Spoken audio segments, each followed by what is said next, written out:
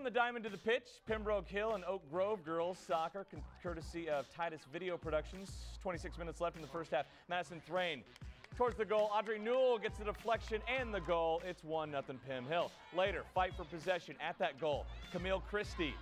2-0 Pembroke. Second half, Christie again. Never trust a girl with two first names. Back corner of the net, 3-0 Raiders.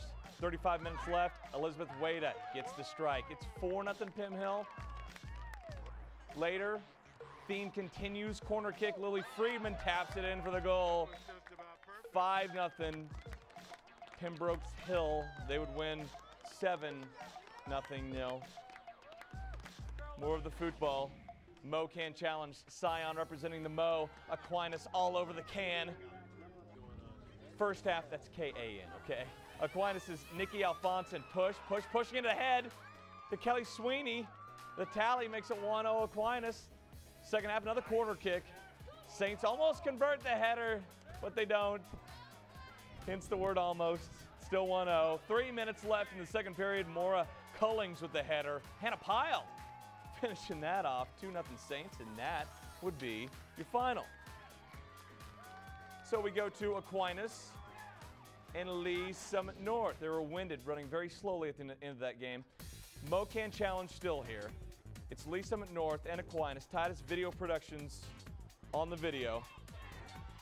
Late in the game, corner kick, Lindsay Purrs off the headed pass. We're tied up at 1.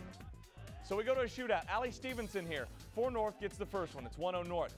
North's next kick hits the crossbar of the goal and the uprights. Still 1-0. Fourth Broncos kick. Casey Williamson puts them up by 2. Aquinas' fourth kick here. Hannah Pyle, top of the net.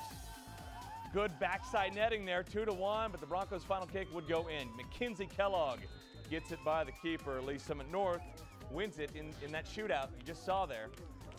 Shouldn't need me to explain that. So it's going to be Mo in the finals in the Mo Can Challenge. Lee Summit North and Liberty, both from Missouri. And in the finals on Saturday, 3 o'clock is when they drop the puck at St. Thomas Aquinas.